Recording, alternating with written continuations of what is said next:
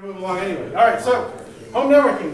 We touched on this a little bit. We're going to go through this a little bit quick, but some must-haves for streaming. You have to have a reliable network connection. If you got here earlier, I was trying to play some Steely Dan, and Tidal would flash up a message, or Roon would flash up a message saying, hey, I can't maintain the stream. Tidal's not downloading fast enough, so I'm going to go ahead and try to skip to the next song. That's kind of how it gracefully recovered from that. It was not very good. So I moved cables and did some things to make our network a little bit faster so it could keep up. But by the way, one of the problems is the network is compromised in here, the Wi-Fi network. Yeah. Because the router is in another room, and what we have is a network extender. And generally, network extenders are only about 40% to 50% as fast as the original router. So the bandwidth is not there.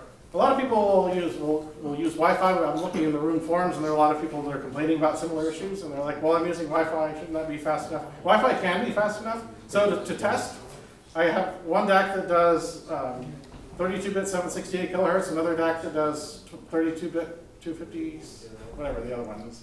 Anyway, 384 kilohertz. 384. And they'll do DSD 512 and DSD 250. Anyway, it turns out that 32-bit 768 kilohertz is an obscene audio sampling frequency that uses a huge amount of bandwidth, even more than DSD. So I stress test. I had this little Raspberry Pi 3B Plus connected up over 5G Wi-Fi, and I ran two DACs. One of them upsampled to 32-bit 768 kilohertz, and the other one upsampled to 32-bit 384 kilohertz. And perfect. There was no drops. It was going pretty close to like maxing out what the Wi-Fi could do, but I was able to stream both of them without any problems. But I was pretty close. I had a pretty good, clear path to my Wi-Fi access point. But what I've looked though, I've got better tools for analyzing my Wi-Fi at home. And at any one time, depending on how much interference is happening in the neighborhood, about 40% of the transfers will be retransmits. And so when you're doing Wi-Fi to these devices, that little device is going to be working harder because, like every other packet that it's getting, is messed up, and it has to ask the other side to send it again.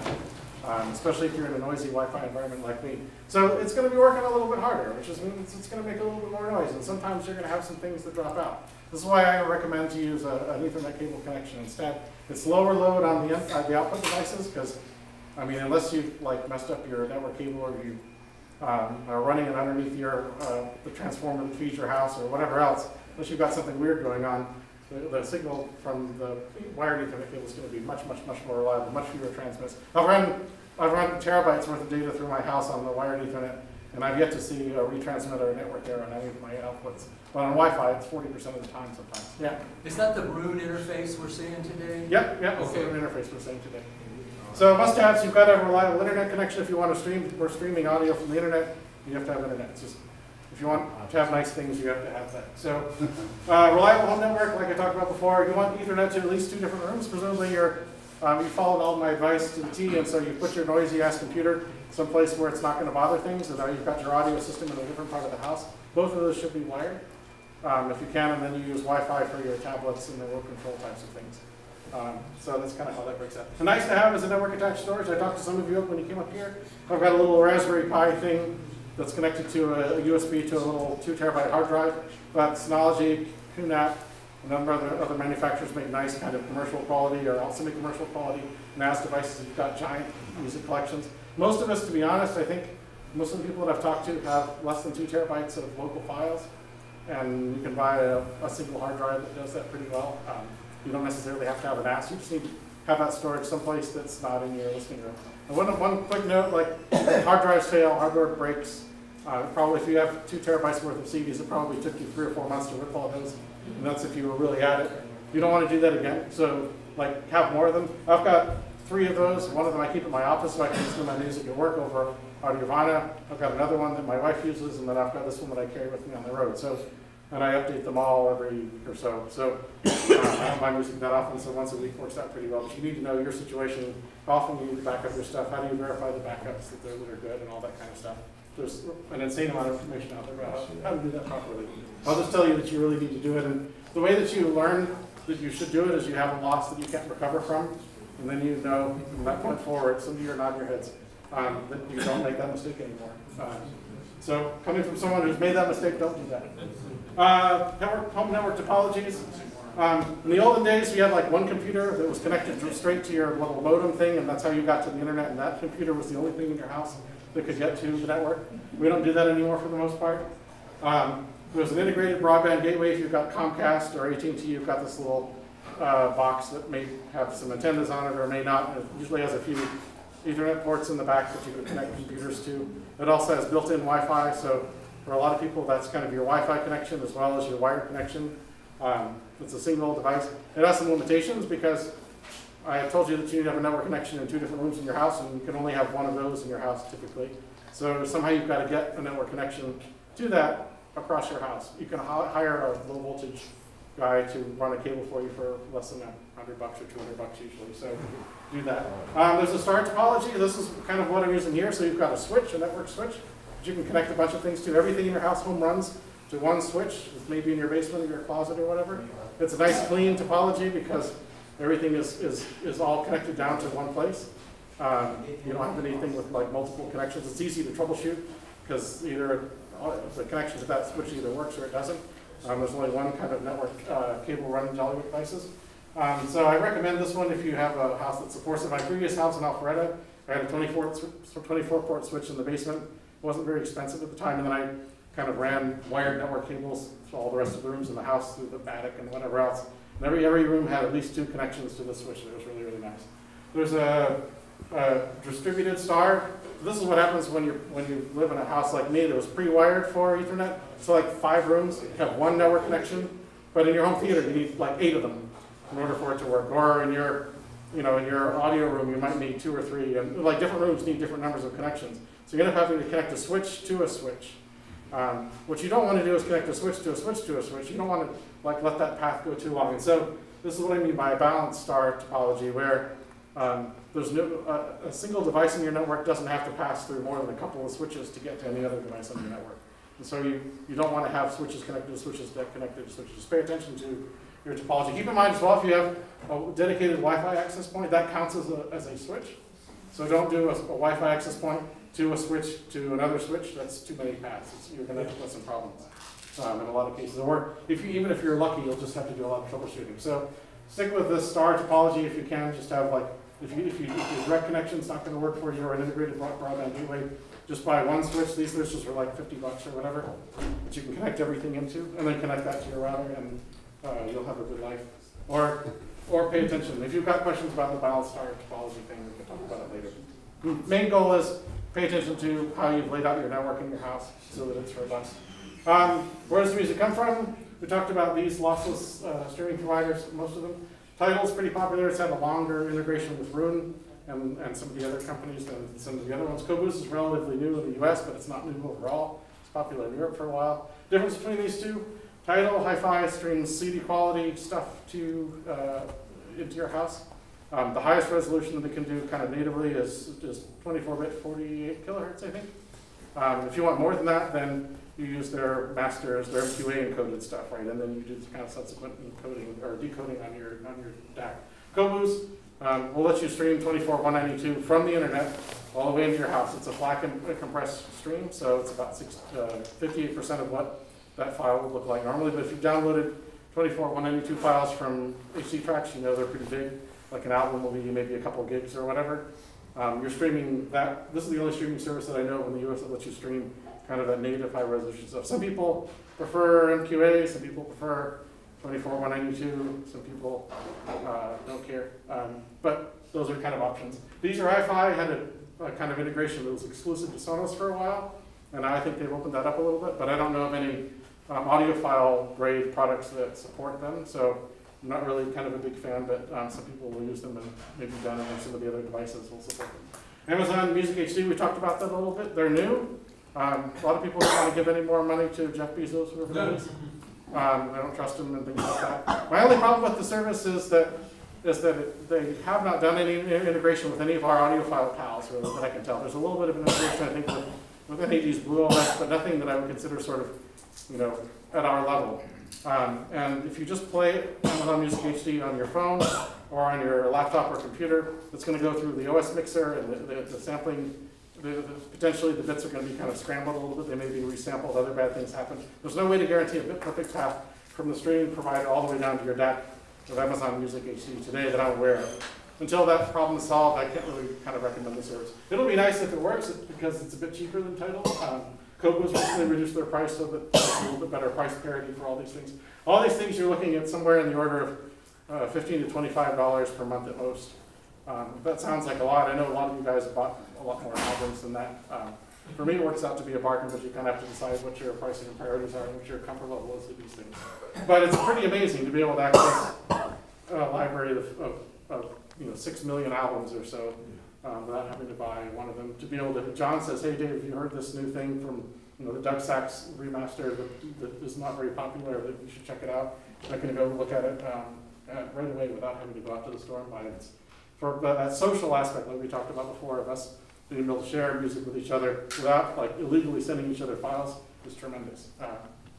So don't write that off. These are lawsuit things, so if you're using any of these, you should stop. Right? It's like if you're using them to go jogging, if you're using them in your car, what's the noise floor in your car? It's like friggin' 75 dB. It's really high. So you're not going to notice lossy versus lossless. Treat it as background music. Yeah, this is background music. This is for your parents or whatever. There's some nice social aspects to Spotify that some of these other services haven't picked up yet. I get some of that aspect, but it's for audiophiles, we don't care about that. And then don't forget, CD rips and needle drops and digital downloads. A lot of you guys have great vinyl collections, and you've done some experimentation, I know, in this club with getting really high quality digital recordings of your vinyl records that can sound like really, really convincing. If you up your game a little bit with some of the streaming stuff, you can effectively stream vinyl playback in your house at a quality level that's virtually indistinguishable from the actual record playing, apart from the physical characteristic of looking at the record and cleaning it and all the other things that you vinyls have to do to survive in the world. You've got a question here. Yeah. What about internet radio? Good question. So there are some pretty okay internet radio stations. Right. Lynn, for example, Lynn Records has a couple of streaming channels. And I think there are some that are actually like lossless. Radio Paradise is flat. Yeah. So they're coming online a little bit more. A lot of them, I've messed around with some jazz internet radio stations that are on the order 320 kilobit per second lossy, but I mean they can still sound pretty good. It's another way to engage with the format. Don't they all have every one of them that I've listened to had advertising on it? A lot of times they will. I mean, No, not all of them. bandwidth is not free, so Evidently just me. yeah. I mean, your mileage will vary, but bandwidth isn't free, so they're doing something to kind of pay for that. Either they want to kind of they put the internet radio station out there, but then they want to steer you over to some other product that they have, or there's a goodwill aspect to it. I listen to some radio stations in Amsterdam and France that are on the internet just because it's kind of cool to listen to a radio from another country.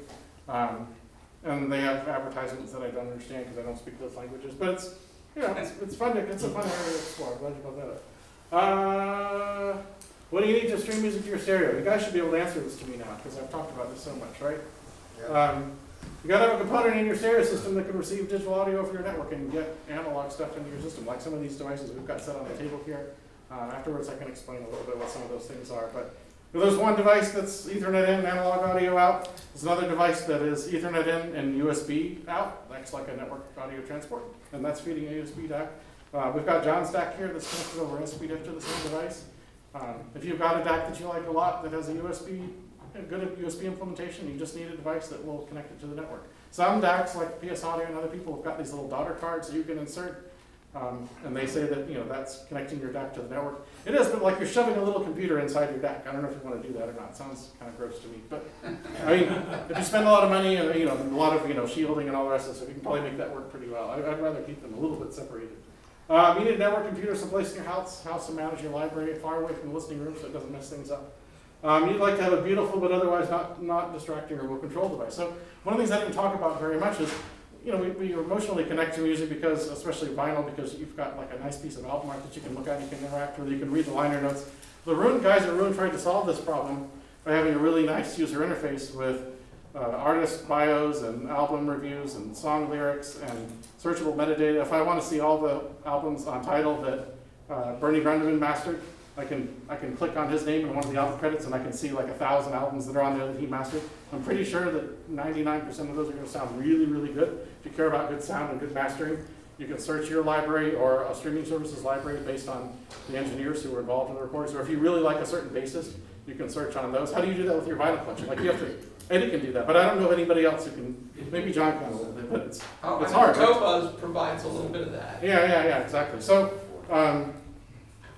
Cobuzz provides, the streaming service provides, will provide a little bit of that, but Roon service is comprehensive in that sense. And so it makes it very powerful and very easy to. Then, if you've got like an Apple iPad, I'm not a big fan, but they're really, really nice Roon remote control devices. The colors are beautiful, the screen's beautiful, interacting with the device is beautiful. You can page through information, and you get kind of a little bit of what that physical, handling physical media aspect of your music is. So you get some of that back. Digital tends to be a little bit sterile, separates you from the physical media, but if you've got a nice big tablet that you can kind of page through and interact with your music, then you can do that. What I try to do, I tend to be a little bit audiophile ADHD, so if I have a tablet in front of me, I'll start goofing around and not paying attention to the music. I queue up the music I'm going to listen to. I turn the screen from the tablet off and slide it across the room carefully if it's an Apple device, and because I don't want it to shatter or explode. And then I just sit there and listen to music, right? But you've got that opportunity to engage and interact. John. Okay. You got me semi-convinced that I want to try Roon. All right. Okay. I mean, he's been working on me ever since we started putting this together. He keeps telling me how great Roon is. And I understand that it has some benefits. Mm-hmm. My question is, if I go with the Roon demo, period, and I decide, you know, this is not worth this for me. When I back out of Roon, does it leave me where I am now? Because I'm doing the control of my music through Fubar 2000, or through oh gosh, J-River or something else? No, not J-River. Logitech or the squeeze controller. Yeah, A squeeze box. Squeeze box server. Yeah. Squeeze server. Yeah, it's Logitech Media Server is what it is. So I'm managing my stuff through that. Does that stay intact, or? Well, it stays intact. If you leave it there, you'll feel sad that you don't have all this beautiful stuff anymore. And so there's that. And you'll have to deal with your terrible choice of not continuing to use such a pretty thing. But besides that, I think it'll be okay. We can still be friends. What I would say is, now if you go out and buy some Roon specific hardware, like you go out and buy a $2,500 Nicholas Plus device, or you buy some Roon specific outputs, and then you stop using Roon, like now you're kind of stuck with things you can't use. So you gotta pay attention to how much you're going to invest into this exploration. If you're not going to buy any new hardware and you can use what you have, then you can back out of. So basically, there's no impact of what I'm currently doing over DLNA. Yeah. Because Roon uses its own networking, using networking. Exactly. It uses its own protocols, but it'll use all the hardware that you have. I mean, not all hardware is compatible, but it'll use all the hardware that you have as well as it can. Okay. So that you can explore it without having to worry about. I mean, like a Squeezebox Touch, will it recognize Yeah, that? it supports Squeezebox protocol, so it'll stream right to it. It won't use Roon's best protocol. Roon's got a protocol called Roon's Advanced Audio Transport that it's very smart, so it will analyze all the hardware capabilities of the DAC, and then it'll set up properties in the server that match the properties on the DAC. It'll do format conversion if it has to. It'll let you take advantage of a hardware volume control if that device supports it. In fact, Roon's certification program requires endpoints to support a hardware volume control, not a crappy digital one, but actually implemented in hardware. What's a Roon endpoint? So a Roon endpoint is the thing that you connect to the audio system. So all these things in kind of the front row. So it would be the DAC?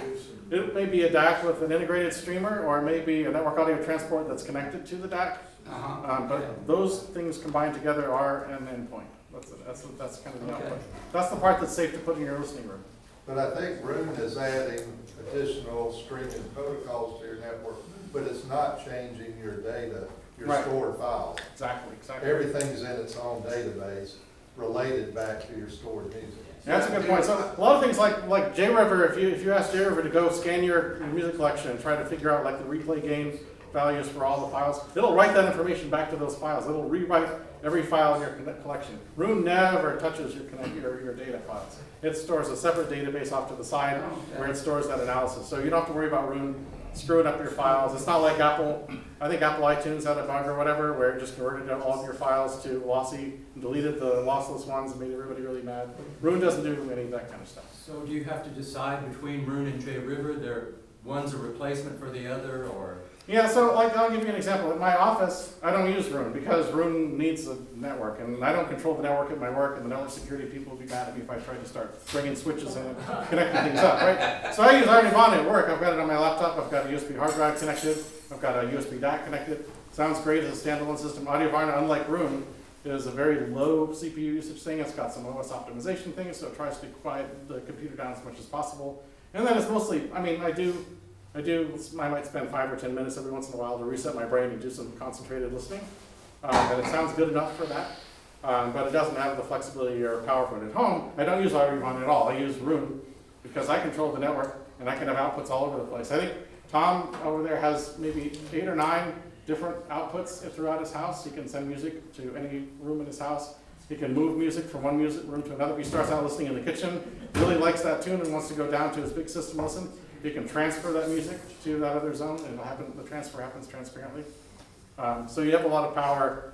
Roon gives you a lot more power, and it's a much nicer thing to use. But it doesn't, like if you have a specific use case where you use JRiver in an office with a desktop PC connected to a DAC and headphones, you could still continue to do that if you want to, or you could switch over to using Roon. And I think you explained to me also that there's a difference between Roon and a streaming service. yeah. Right.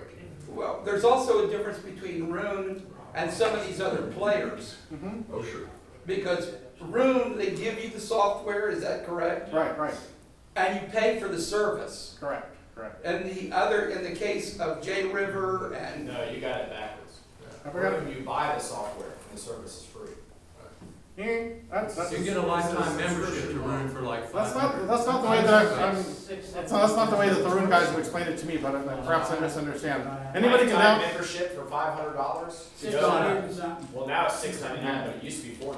Yeah, the lifetime membership is. Because they told me they're not making money, so they're doing a subscription model where it's 120 or whatever. It's 119 a year. 119 a year now. Yeah, well, I had them. But the I thought that the software is free, so anybody, all of you guys can go and download Roon Desktop, Roon Server, USBridge. If you've got a USBridge device, you can then download the remote control software. Nobody's going to ask you for a credit card. You can download and install that software. It won't really work without the service, but the software is free. If you want it to work, then you have to subscribe to the service. But the service gets you kind of a lot of stuff, right? So all the album art that you'll see in a Roon UI is not the album art that you embedded in your files. It's a higher quality album art that they've licensed from the copyright owners. The song lyrics are licensed. You could go to the internet and scrape for song lyrics, and it's kind of not so great as far as a copyright perspective, but the song lyrics that Roon service provides are all copyrighted, and they're all licensed to Roon subscribers, and they're updated, so when new albums come out, you get more F-bombs in your sort of hip-hop music that you can read on the Roon UI. It's quite nice. Not that there's anything wrong with that. And the artist bios, so you can argue or not whether you agree with some of the reviewers that they have. They're doing this with the service that they're getting from the Roon. But it's all paid for stuff that you're getting kind of legally as a Roon subscriber, and it's continually updated as the service is running. So it's not just, you're not just like paying a subscription fee for a software license like you would do with Adobe Creative Cloud or some of these other things. You're actually subscribing to a dynamic service that's continually updated and offers new value as your tenure of ownership runs. They used to do a lifetime membership thing. They're kind of killing that because it was great as kind of a startup to help them get going. It's not a good business model for them. I think it's not really great as a subscriber either. It's sort of like if you want the software, if you're invested in the software and you really enjoy using it, you want it to continue to have a good business model so they can continue to support it. And if you're not like contributing $10 a month is what it works out to basically. If you're not willing to contribute $10 a month to keep the service alive and keep it updating, then like at some point it'll go away. It'll go away anyway. I think nothing lasts forever, right? But I think that the model of a subscription service is a lot more sustainable for them. I have 1.5 fewer coffees from Starbucks a month, and my Roon subscription's paid for, and I'm okay with that trade-off. You have to try to figure out for yourself whether that's good value or not. But if you think of Roon as a component in your audio system and not as a